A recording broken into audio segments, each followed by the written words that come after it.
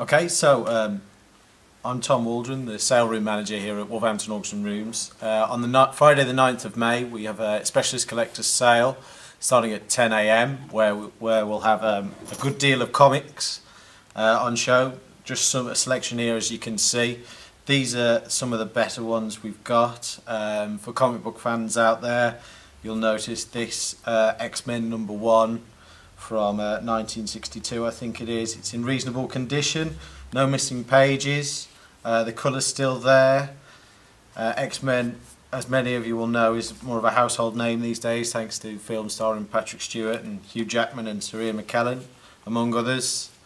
So that's one of them. I've guided that at £400 to £600, but I can see that making a bit more on the day. Another one is this Tales to Astonish from Marvel Comics.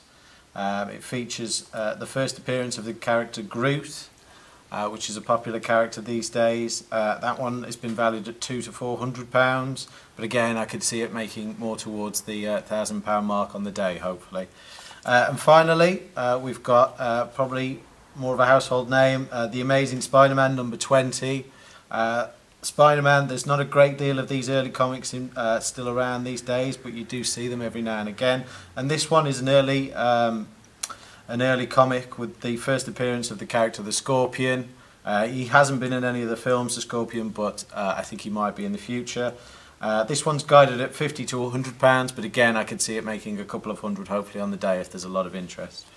And finally, yes, just to remind you that the sale will be at 10 o'clock on Friday the 9th of May, with viewing the day before 10 till 7 on Thursday the 8th of May.